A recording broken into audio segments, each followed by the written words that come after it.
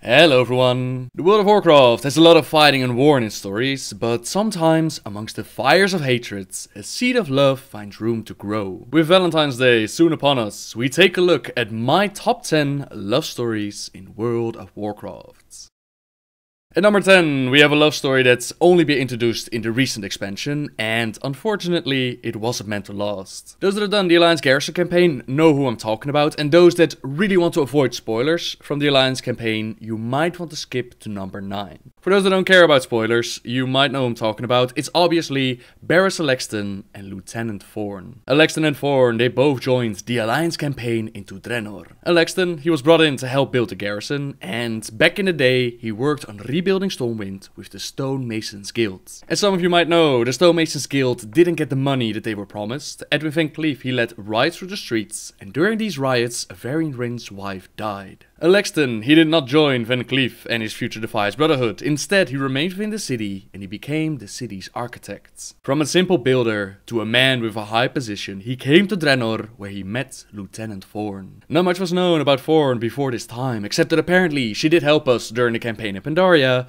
but Barriss, he didn't need to know much. He saw this Gilnean woman and his heart pounding in his chest, while she was also intrigued by the man. They would ask adventurers who the many months spent on Draenor about each other, but both they were either too shy or too busy to really make a move. One day, Alexston finally got the courage to make that move to tell Thorn how much he loves her. He asked of the commander if they could find a rose from Azeroth, since this is Thorn's favorite flower, and as luck would have it, a rose is growing in our herb garden. We bring back the rose to Alexston, but in the meantime, the Burning Blade clan, led by Azuka Bladefury, they infiltrated the garrison in search for the heart of Gorgorek. Thorn was able to keep them all safe for the moment, but we need to scout the garrison and make sure that any Burning Blade member is taken out. As we make sure that the base is secure, inside our town hall more assassins make their way in and they try to take out Lieutenant Thorn. The assassins appeared out of nowhere. Barros took the blade that was meant for my heart. I ripped out the throat of our attacker, but I was too late. Barros gave me this flower before he passed, and Thorn holds up the rose as a tear rolls down her cheek. Their love story was cut short before it even began. Thorn is heartbroken, and now forever remains within her Worgen form. She looks at her favorite flower given to her by the man whose heart will always be with her. Do not let fear stop you from taking a chance at a brighter future, since before you know it, the choice will be taken out of your hands. You'll forever be wishing and asking yourself, what if? At number 9, we have Chandris Pheromone and Jared Shadowsong. Many years ago, during the War of the Ancients, in which the Night Elves had to fight against the Burning Legion, Chandris, she lost her parents and became an orphan. She was found by a young Night Elf priest known as Theron the Whisperwind, who kept her safe and would later adopt her as her own daughter. During this war, Jared Shadowsong, he was unwillingly pushed into the role as a leader of the Night Elf forces, and he even had to face off against Archimonde himself. The Burning Legion would lose the war, but the victory came at a great price. The land of Kalimdor, it was shattered, and many lives and families were destroyed. But in the destruction, Jared and Chandris, they grew affection for each other. Chandris, she was very open about her feelings, while Jared needed a little time to warm up, but eventually he too found comfort in her smiles. Yet, fate had different plans in mind. Jared, he never wanted the role as leader or the role as hero, and he felt that Malfurion and his people, they were more concerned with nature than they were with their own people. Over time, Jared would place himself more and more in the background, while also getting into a relationship with a novice priest called Shelazir. Together, they moved away from the rest of their people, from Chandris and everyone else, and they lived out their lives in personal exile. Chandris, she was left with no choice but to forget about Jared, as she focused on becoming a better fighter, and eventually she would even become the general of the Night Elf Sentinels. For around 10,000 years, nobody heard a thing about Jared, and most assumed that he and Shelazir were dead. The battle at Mount Hyjal would again be a great victory over the Legion, but with a terrible price, since the destruction of the World Tree Nordersil meant the end of the Night Elves' immortality. Jared's wife Shelazir, she fell ill due to old age, and they had agreed that Jared would bring Shelazir back to their people, so that Tyrande and Elune could try to save her. In truth, Shelazir actually knew that her time had come. She wanted to die amongst her own people, and she wanted wanted to make sure that Jared would not be left alone as she passed on. Now Jared was reunited with his people, and of course he met with Chandris. She told him that once she had romantic feelings for him, and she envied the time that Shelazir was able to spend with Jared.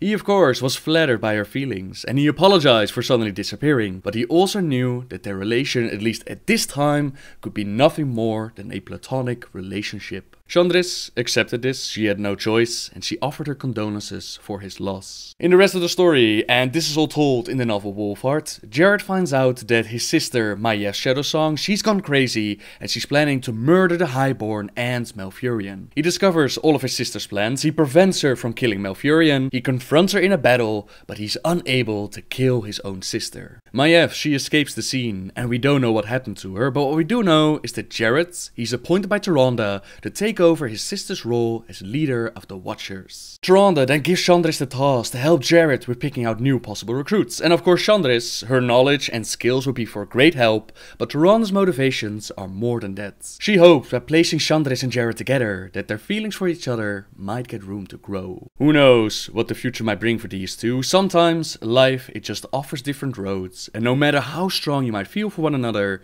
sometimes it's just not the right time or place. Perhaps fate has given these two night elves a second chance, and perhaps now they'll be able to walk the road together.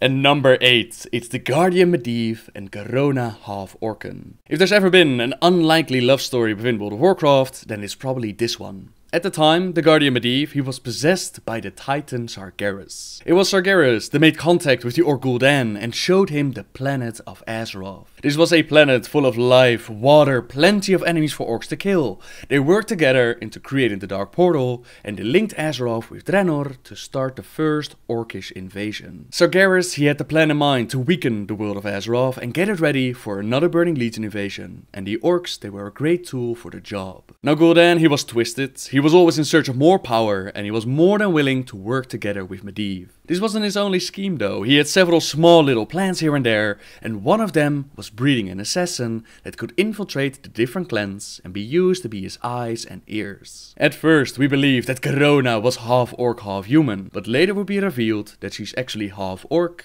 and half Draenei. Gul'dan took this half-breed, he tortured her, he placed magical spells on her mind, he trained her in the ways of the assassin, and he made sure that she remained obedient. When the orcs invaded Azeroth, Garona, she made contact with Medivh, and she became an ambassador of the orcs. Medivh, in the role of Guardian, he was charged with keeping Azeroth safe, and he believed that war was not the only solution. He wanted to communicate with the orcs, he wanted to use Garona as a tool to work towards peace. But of course, this was just a mask used by Sargeras. He was still inside the body of the Guardian, and he wanted orcs and humans to clash with each other, to murder and kill, so these demonic forces would have an easy planet to conquer. Now the real Medivh, hidden deep inside, he worked in secret to place people around him that would be willing to take him out when the moment arrived. People like Khadgar and Anduin Lothar were his pawns against the corruption inside of him, and every so often Medivh was able to take control and push Sargeras to the background. You'd imagine that if you have this ability, that these moments would be used to prevent Sargeras from taking the world, from destroying everything, to warn people about what was going on, but instead Medivh found himself drawn to Garona and Garona to him. Their love defies all logic, and in a moment of passion in which they left the world behind, Garona became pregnant with Medivh's son. Yes, that's right, while being possessed by an evil titan, while losing control over his body, Medivh found enough time to be romantic and get together with a half-orc, half Draenei. Love will find a way, my friends, let's just keep it at that. Eventually, Sargeras, he would regain control over Medivh, and people like Khadgar would discover their secrets. They found out that Medivh was possessed, they confronted the corrupted Guardian, and Medivh, or Sargeras, literally drained the life out of Khadgar. Garona was also there during this final confrontation, and he filled Garona's mind with horrible visions. But Khadgar, he was able to stab Medivh, and Anduin Lothar finished the job by chopping off his head. Garona would spend her life dealing with the horrors of the past while being unable to take properly care of her son. Garona knew that she was a liability to Badam, but that's a whole different story. The story of Garona and Medivh is proof that love has no boundaries. Not even one of the most powerful beings in the Warcraft universe can stand up against the power of love. Number 7 is a magical kind of love, and Teague and the blue dragon Caligos. When Arthas turned to the dark side, he was told to resurrect Kel'Thuzad, and for this they used the powers of the Sunwell. This action would corrupt the Fountain of Power, and Kel'Thuz and his people, they were forced to destroy it in order to prevent its corruption from spreading. Not all of the power was lost though, some of it remained behind, and the red dragon Corialstras, he realized that sooner or later someone would find out about this and come looking for it. And that is why he collected the power of the Sunwell. He gave it a disguise of a human girl named Teague. He then hid her away from the world with her own fake family and her own fake memories. The blue dragon Caligos was sent by Malygos to investigate the surrounding area of the Sunwell. Since blue dragons, they always had an affinity for magic and they felt that something was not right. Caligos, he went to investigate, but as he made his way, a group of dragon hunters that were put on the task of shooting him down, they shot him out of the sky. Before they were able to get their hands on Calig though, he was rescued by Envina, and this was the start of a big adventure. Darkan Dravir, a blood elf that had betrayed his people to Arthas in exchange for more power, he knew that the powers of the Sunwell were not completely gone and he was looking for them. Eventually he found out that Envina was that power that he was searching for, and he kidnapped her right off Calig's hands. Calig did all he could to make his way back to Envina to rescue her, and in the end he was able to save her life while Envina realized who and what she truly was. She was the power of the Sunwell itself, and no one, especially not someone like Darkan Dravir, would be able to stand against her. She unleashed her powers. They assumed that she destroyed Darkan, although he would later show up again, but besides that, the world was saved, the day was saved, and Vina was fine, and they promised to keep her powers and her true identity a secret. As a blue dragon, Caligos always had an affinity for magic, and this being of pure raw power had stolen his heart, not only because she was the Sunwell, but because she was kind and strong. Corialstras might have created an illusion to hide her away, but that illusion had started to live a life of its own, and she too felt love for Calig. Their time together would be short, since during the Burning Crusade we find out that Kil'Thuzad Sunstrider, he is teamed up with Kil'jaeden and the Burning Legion. He attacked his own people and he kidnapped Envina to use her powers for evil. They planned to drain the remaining powers of the Sunwell to open up a portal for Kil'jaeden, and this would allow him to come onto Azeroth and conquer the planets. Thankfully, heroes of Azeroth were able to prevent Kil'jaeden from even setting foot on the planet, but Envina, she was forced to sacrifice herself for the one she loved. The nightmare is over! The spell is broken! Goodbye, Calig, my love! The powers of the Sunwell turn against me! What have you done? What have you done? Bye, Anvina, my love. Few will remember your name, yet this day you changed the course of destiny. What was once corrupt is now pure. Heroes, do not let her sacrifice be in vain. Even though Envina had to go, a small piece of her would always remain within Calig's heart and even literally save his life. Calig, he would move on and find love with another magical girl, but Teague, she would never be far away from his thoughts. Sometimes you'll have to make a great sacrifice for the one you love, but even though we can't always be together, we'll always be in each other's hearts. Number 6 goes to an orcish couple, Durotan and Draka. Durotan and Draka were both born in the Frostwolf clan, but Durotan didn't notice Draka for the longest of times. Not only did he have other things on his mind, like building his friendship with Orgrim and preparing to be a chieftain, it was also because Draka was born sick and fragile. She was not strong enough to be a real part of the clan, so she and her family, they were forced to move to the outskirts of the village. One day, Draka simply had enough, and she asked Mother Kesher for something, a potion, an elixir, a prayer, anything that would make her stronger and a worthy member of the clan. Mother Kesher, she communicated with the spirits and she placed Draka on a journey. She would have to bring back the feather of a windrock, the horn of a talbuck and the fur of a mighty clefthoof. Draka assumed that these items would be used for some sort of potion that would magically change her into something worthy, but it was not the potion, but the journey that changed her. When she returned, after completing these impossible tasks, she was told to look in the water at her own reflection. Draka, she was not a warrior born, she was a warrior made, and at the Kosh Ark festival, Durotan finally noticed his mate for life. He asked Draka to join him on a hunt, and in Orcish culture, this is actually a courtship ritual. Durotan imagined, seeing how he was going to be the future chieftain, that it was going to be an easy task to get Draka to come with him. Who would say no to such a match? But apparently Draka, she was one of those orcs that could say no. She refused to join Durotan on this hunt, with the excuse that she was not of age yet, but she made it sound more like an excuse than an actual reason. Thankfully for Durotan, he was not easily pushed away, and he invited her again to join him on a hunt, only this time it was not in a romantic sense. He just wanted someone to come with him as two proud warriors, and to this Draka agreed. The hunting was a great experience. They complemented each other,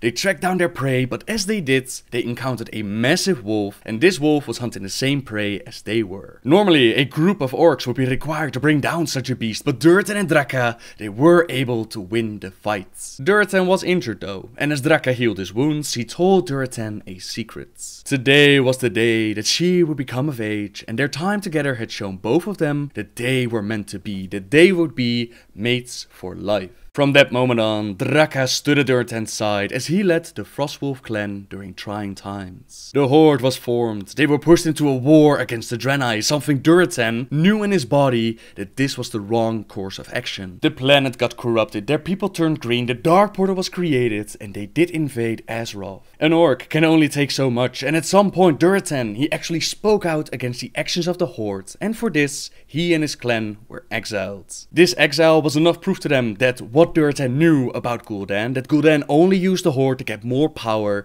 that they were right. They knew that someone had to be told, so Durotan and Draka, together with their young child Thrall, they met with Orgrim Doomhammer. Durotan had wanted Draka to stay behind, but she was his mate, and she would not step away from his side. They were in this together, and after informing Orgrim, and Orgrim promising that he would take action, they also lost their lives together. Gul'dan had sent assassins to take them out, but the young son Thrall, he was left to die to the wilds. Fate had other plans in mind for Thrall, as we all know, but his parents' love for each other, it saw them through some of the darkest days the orcs ever had to face. They were made for each other, they stood at each other's side through good and bad, and their actions gave a whole faction a chance to change and become something better. Speaking of Thrall, at number 5 I've placed Agra with Thrall, also known as Goel. This love story grew within the novels, so those that only play the games, they might have been a little bit surprised around the Cataclysm when Goel suddenly showed up with his mates. Their love story begins just before the Cataclysm, where Goel leaves the Horde in Garrosh's hands to discover what's happening to the world. His journey leads him to Outland, where Agra helps Goel with his vision quest to become a better shaman and get a stronger connection to the spirits and the elements. At first, Agra, she treats Goel cold. She had grown up with stories about Durotan and Draka, and she aspired especially to be like Draka. Goel had come back to Nagram before, but only to quickly go back to his alien planet. Here he had returned for a second time, now to come home and only to gain knowledge to save this alien planet once again. And at first Agra, she didn't understand. Not until she joined Goel on his vision quest, and she saw what life he had lived, what a large heart he had, and that he wanted to save not just his own people, but the entire world. She would join him as a voice of reason upon the wind, his solid foundation as strong as the earth, and his passion and heart as in fire and water. Goel would be the same for her if she would have him, and naturally she would. Together they traveled back to Azeroth to an uncertain future, in which together they had to stand against threats like the might of Deathwing, old gods, and even the elements. Their love was strong enough to overcome these things, and Goel soon knew that Agra was his mate for life. They held a wedding at Mount Hyjal, which was disturbed by the Druids of the Flame. They knew Goel would be a problem for their plans, so they split him into the 4 elements and he scattered him across the elemental plane. Their plan might have succeeded, but what they didn't count on was Agra and her stubbornness. She, together with heroes of Azeroth, they traveled to the elemental planes and they brought back Goel in one piece, and they were able to say their vows and become mates. For so long as I live, I will stand at your side, as you have stood at mine. I stand before you, Agralan, daughter of Rial, daughter of Sarah, and I will proudly be your mate, Goel. In this world, or any other, During all of this, Agra, she had become pregnant with Goel's first child, which she gave birth to somewhere around the Darkspear Rebellion, and now we find her on Draenor, again at her mate's side. She has given birth to their second child now, we don't know who is taking care of the children, but here we see it, Agra and Goel, they too found out that love, it can give you the strength to carry on, even through the darkest of times. They stood together against impossible odds, and to this day, their love remains strong. Number 4 is for Turalyon and Illyria. As we see throughout these storylines, war can have a devastating effect on love, while it can also bring people together. Turalyon and Illyria, they met each other during the Second War, as Turalyon was chosen to be one of the generals within the Alliance army, and Illyria, she showed up with a small token force of High Elves, ready to support the war. Her leaders did not see the Orcish horde as a real threat, but Illyria disagreed with their vision. She wanted to show her support and to fight for her home, so she too joined the alliance. The first time that Turalyon saw Illyria, he was blown away by her beauty and grace. Illyria saw the effect that she had on him, and she actually enjoyed playing with those feelings, but as Turalyon grew in his role as leader, so too did she get more feelings for him. One rainy night, Illyria showed up at Turalyon's tent, soaking wet from the rain, tears on her cheeks. Turalyon had dreamed so many times of her showing up at his door, but never like this. She told him that she was cold, so cold, and she whispered to him, Vendalo Eranu, which at the time, Turalyon, he didn't know what it meant of course, but he had it translated, and it means, help me forget. He helped her out of her wet clothes, he drew the fur about them both, and for that night, they were warm. You'd imagine that their love and future was a bright one after this night together, but actually the opposite happened. Illyria, she became more distant and cold towards Turalyon, and he didn't understand why. Illyria became filled with hatred, and she wanted to murder every single orc that she could get her hands on. This made her reckless in battle, and Turalyon feared that Illyria would get herself killed. It wasn't until the Alliance stepped through the Dark Portal to take the battle to the orcs that they finally would talk it out and figure out what was going on. Illyria had lost many of her family and people to the orcs, and on that night that she came to Turalyon, she felt broken and lost. She couldn't properly grieve for her people, because doing so would mean facing the reality that they were truly gone. Instead, she had decided to hide her feelings, get a revenge upon the orcs, and Turalyon, he could understand her feelings, but he couldn't let her join the war, for she was too reckless. Illyria refused to stay behind. She couldn't stay behind and see another person she loves die. With that confession, Illyria finally allowed herself to grieve, and they spent the night talking things out. Turalyon, he agreed to let Illyria fight. Now that she had grieved for those that she lost, he felt that she wasn't that reckless anymore, and they promised each other to never again leave each other behind. Their love had found a way through grief and pain, and together they stood against the orcs, and they even survived the destruction of Draenor. They kept the promise they made each other, since both of them haven't been seen in years. It's still uncertain what exactly happened to these two, and not even Khadgar can give a clear answer. One thing that we can be certain about is that whatever happened to them, wherever they ended up, one thing's for certain, these two will be together. Illyria, she allowed herself to be vulnerable and open to Turalyon, and she found a loving heart ready to keep her safe. Which brings us to the top 3 of our list, and the choices became more difficult, but on this spot I've placed Tyrande Whisperwind and Malfurion Stormrage. Tyrande and Malfurion, they grew up together in the Night Elf Society, so they were childhood friends. Malfurion, he studied the ways of the Druids under the guidance of the demigod Cenarius, while Tyrande was a priestess of Elune. There was a third person to their group, Illidan Stormrage, who, like his twin brother, he tried to find his path in nature, but he didn't have the patience. Illidan's destiny was the traditional way of magic, and he believed that Tyrande was part of that destiny. He openly expressed his feelings towards Tyrande, he tried to win her heart, while Malfurion, he was more shy about his emotions, but he felt just as strong, if not stronger.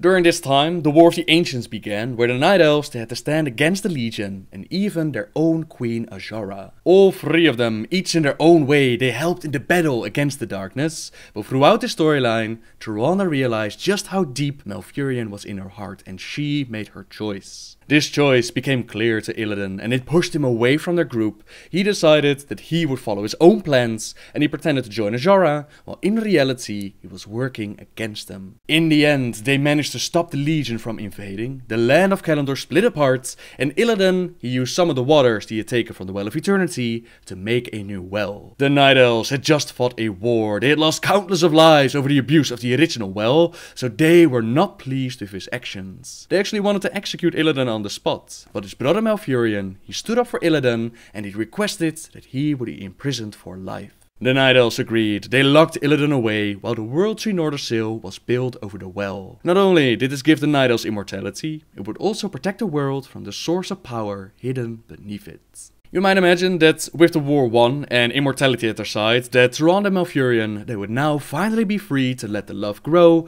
and share their immortal lives together. But Malfurion's calling as a druid, it kept them apart. He and those that follow his path would spend years walking the Emerald Dream. They learned more about nature and their crafts, while Tyrande, she was left behind to lead their people. Patience, Tyrande. Millennia went by as Tyrande waited for her dream guy. Malfurion and the druids, they would wake up from time to time, sometimes even to save the world, like during Warcraft 3, but they would always have to return. It seemed like Malfurion's calling would always keep them apart, until the events of the novel Stormrage. In this story, we find out that Malfurion has been trapped within the Emerald Dream, and is now known as the Emerald Nightmare, and Tyrande, she's granted a vision by a loon showing her that things have taken a turn for the worst. Malfurion is now actually dying, so Tyrande realizes that the moment has come. She has to do something, she has to do anything to make sure to save her beloved. Together with Brawl Baremantle and several other characters, they discover that Archdruid Stackhelm, he's been corrupted by the Emerald Nightmare,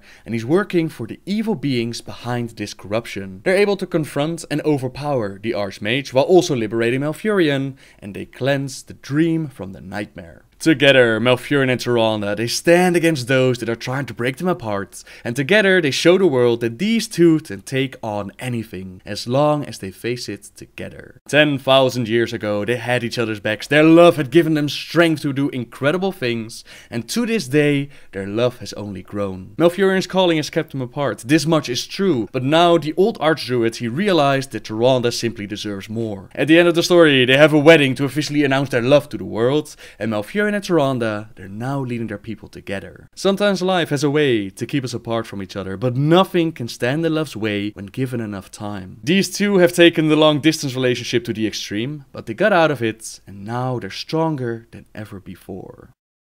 Number 2 is for a love couple most of you know, Arthas Menethil and Jaina Proudmoore. These two met at a very young age as Jaina was traveling to Dalaran to study the magical arts. Arthas was immediately intrigued by Jaina and he wanted to get to know her better, so he offered his father to personally escort Jaina to Dalaran. This was not only good for politics, it was the perfect opportunity for Arthas to interact with Jaina, and one night he suggested that they should sneak away from their guards and check out one of the Orcish internment camps. Arthas had a feeling that Jaina wasn't one of those fragile little girls like his sister was, and he was right. Together they checked out the camp, and Arthas, he only saw murderous monsters, while Jaina saw creatures which he pitied. They looked very sad to her, and they couldn't be that bad, considering that they had children and all, but Arthas disagreed. Together they sneaked back to their camp. They nearly got caught, but the darkness was their cover, and they made it back safely. This was the birth of a friendship, which would be the foundation of a great love, and Arthas would find reasons to visit Jaina while she studied in Dalaran. There was another in Dalaran that felt more for Jaina, namely Kilfa Sunstrider, but Jaina, she did not share those feelings. She had kissed Arthas before after a friendly snowball fight, and one day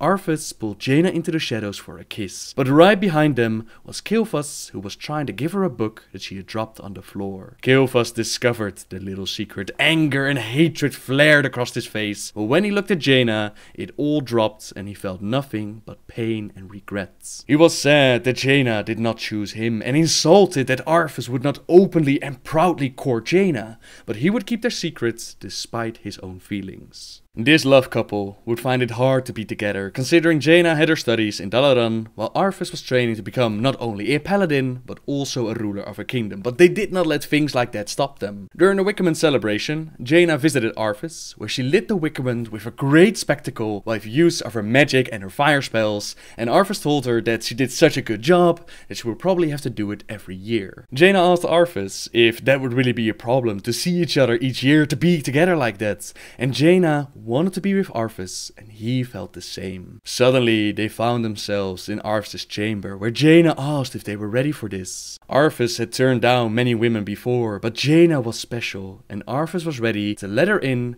completely into his heart. That night, they shared their love as the Wickerman burned outside. Arthas held Jaina close, and he told her, as he had the first day they kissed, "Don't deny me, Jaina. Don't ever deny me, please." She looked up at him, eyes glittering in the cool moonlight. "I never would, Arthas.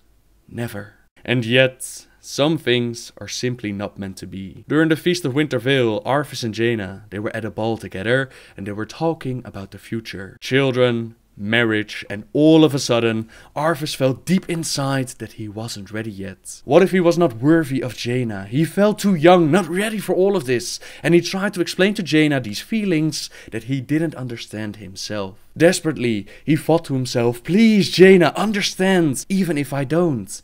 And of course, Jaina did. She was hurt, of course, and she didn't really understand what Arthas felt, but Arthas had always been her friend, and for him, she would be a friend as well. They returned to the ball as friends, and after that, they went their separate ways, until the plague spread across the lands of Lordaeron, and Arthas and Jaina were put on a task to investigate. At first, their little reunion, it was a little bit awkward, but they quickly overcame it, and it felt like no time had passed at all. They'd always worked brilliantly together, and now they were on the same mission, trying to find out what happened to the people and where this plague was coming from. Eventually, they figured out that the plague, it did not only kill people, it also turned them into the undead. At Strefholm, Arthas made the impossible choice of purging the city, and for the first time, Jaina denied him. You've just crossed a terrible threshold, Arthas. Jaina? I'm sorry, Arthas. I can't watch you do this. Jaina could not stand by and watch Arthas slaughter a village, so she walked away, and Arthas did what he felt was right, even though he was doubting every step of the way. This would be the end for their relationship, since Arthas, he fell to darkness, eventually became the Lich King, while Jaina took those that she could, and she saved their lives. It would not mean the end of their love though. Even when Arthas attacked Dalaran and faced off against Kil'Thas, Jaina would always be on his mind, and she would always be his weakness. When Arthas woke up after years of reflecting on his life, Jaina could feel it in her very soul. And once we defeated the Lich King, we found out that he had always kept Jaina's lockets. What's this? He kept it. All this time, he kept it. I knew. I sensed a part of him still alive, trapped, struggling. Oh, Arthas. Perhaps he might someday remember what he once was. By the light, may he at last find rest, free from the icy grip of that terrible blade. Who knows what might have happened if Arthas didn't get cold feet and stepped away from their relationship, but it's always easy to look back and see what could have been different. These two, they made their choices, and even though they were not meant to be, their love was strong, so strong that not even becoming the Lich King could freeze the flame. Which brings us to the top of the list. For me, at number 1, there could be no other than the story of Coriastras and Alexstrasza, the Lifebinder. Who else but the Lifebinder herself, she who loves all creation? There could really be no other than these two at the top of the list. The story behind these two is a very large one. Dragons, they've been around for millennia, and although Alexstrasza has multiple consorts, Coriastras was special. He was her prime consort, and their connection was incredibly strong. When the bronze dragon Nosdormu was trapped in time, he sent Coriastras back to the War of the Ancients, not only to help out the Night Elves fight the Legion, but to also prevent the old gods from breaking out of their prisons. Coriastras, he was unable to transform into his dragon form, since in this reality, in this timeline, there were now 2 copies of him, while his younger self was unable to transform as well, so he was stuck in his dragon form. Even with being a duplicate, Alexstrasza, she saw Coriastras for who he was, and she trusted his words. She was was smart enough to not pry information about the future from Corialstras, and Corialstras, although he wished deep down that he could warn her about the dark future, he kept his mouth shut. This dark future would be the imprisonment and enslavement of Alexstrasza by the hands of the orcs. During the first Horde invasion, the orcs, they were sent visions by Deathwing, which showed them the location of the demon soul. Deathwing himself, he was now unable to wield the demon soul, so he manipulated the orcs into capturing Alexstrasza, and the orcs forced their children to fight for the Horde. Not only that, they also forced Alexstrasza to breed more children, and of course Alexstrasza, she did not want to aid the Horde, she did not want to see her children go into a war. But as she disobeyed, the orcs, they smashed their axe in front of her eyes and they smeared the yoke on her face. Alexstrasza is the Lifebinder, and such an act was the most brutal thing that they could do, so Alexstrasza obeyed. Corialstras, he was not captured by the orcs, and he used his influence and disguise known as Cressus to set events in motion to liberate his queen and his beloved. He placed the mage Ronin, together with several others, on the mission to go to Grim Batol and rescue his queen. At the same time, he convinced the other dragon aspects to come out of hiding, and together they were able to not only liberate Alexstrasza, but also destroy the demon soul. The mortals of this world had always been a concern for Cressus, and Alexstrasza understood that concern more than others. She understood the love Cressus had for what some of the other dragons refer to as the lesser races, so they did not spend all their time together, but it did not matter. For millennia, their love had been strong even when they were apart, and you can even see it in Dragonblight, where Cressus stands at the side of his queen. Sad to say, their love story, it does not have an happy ending. As the hour of twilight draws closer, and Deathwing's madness is spreading across the world, Corialstras, he finds out that the Twilight's Hammer clan, they'd infiltrated the sanctums beneath the Wormrest temple. This is the location where the dragons kept their eggs, and as Alexstrasza attended to a meeting, Corialstras, he tries to defend the clutch. He's successful in taking out the members of the Twilight's Hammer clan, but the damage, it's already done. They've infected the eggs, and not just the red eggs, they've infected all the sanctum, all the eggs that are hidden there, and the corruption is spreading. This corruption will turn the unhatched hatchlings into chromatic dragons, and Corialstras knows that there's no time and he has to make the ultimate sacrifice. On his mind, for the final time, as she always was, is his beloved Red Queen Alexstrasza. He uses all of his powers, every bit of his life energy, and he links all the portals of all the sanctums together, and then he implodes, destroying the corrupted eggs and preventing a much bigger problem. Naturally, up above, they had no idea what was going on down below, and at first Alexstrasza, she's heartbroken. Not only did she just lose the love of her life, she also has the glimmer of doubt that Corialstras betrayed them all. The Lifebinder's heart is broken, and she travels to Desolace, where she just sits down and waits for death to take her. She's already lost her children, she already lost the love of her life, she's already dead in all ways except for one, and that death will surely come soon. Thrall is set on a mission to help out the aspects, and he tries to talk Alexstrasza out of her depression, but not even Wonderboy Thrall is able to heal the pain. Eventually, Thrall is granted a vision by the spirits of life that show him the truth. He sees how Corialstras finds out about the corruption, how he tries to defend the eggs, how he made the ultimate sacrifice in the name of love with his beloved on his mind. Thrall returns to Alexstrasza, he shares with her the vision that was granted, and Alexstrasza, she finally allows herself to grieve. From the tears of the Lifebinder, life itself blooms up around them, and Alexstrasza, she manages to pull herself out of her depression, and she realized that Corialstras was the best of them. He sacrificed everything, knowing how it might look to all of them, knowing that they might see him as a traitor, and still he sacrificed himself for the greater good. After this, as you might know, the aspects, they team up with Thrall, they stop several of Deathwing's plans, amongst them of course the final confrontation at the end of the Cataclysm. They manage to prevent the Hour of Twilight, they save the world, and even though Alexstrasza is no longer the aspect, her love and her heart are still the same. She loves all beings, all life on Azeroth, and Corialstras, he was most dear to her. For him, she was his world, and he traveled through time, he battled against unspeakable forces, he made the ultimate sacrifice just for her. Tragic as it may be, it's also a beautiful love story.